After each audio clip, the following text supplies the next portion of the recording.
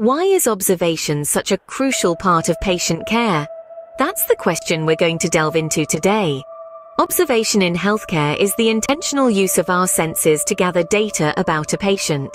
While it might not give us a definitive diagnosis or allow for conclusions, it does offer valuable clues to hidden issues. It can aid in formulating specific questions during history taking, guide the choice of screening examinations, and help prioritize tests and measurements. The process of patient observation follows a logical, consistent sequence.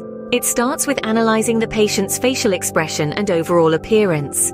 Are they showing immediate signs of discomfort or distress, like pain or difficulty breathing? Is their skin in good condition? These initial observations can provide a wealth of information. Signs of immediate distress or discomfort, such as grimacing or irregular breathing, can be important indicators of underlying problems. For instance, excessive sweating might indicate that the body is compensating for low cardiac output, while an unpleasant body odor could point to poor hygiene or underlying diseases.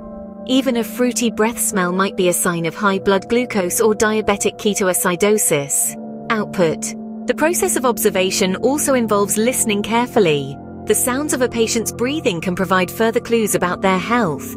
Wheezing might indicate a narrowed airway or COPD, while a cough could be a sign of anything from a benign airway irritant to a serious condition like lung cancer. Observation doesn't stop at facial features and breathing, though. The symmetry of body parts at rest and during movement can also provide crucial information. Asymmetry might suggest atrophy, hypertrophy, impaired motor function, or an underlying disease. To sum up, observation is a critical component of patient care. It's a process that involves using all our senses to gather as much information as possible about a patient's current state. While it might not offer a definitive diagnosis, it provides valuable clues and helps guide further examination and testing.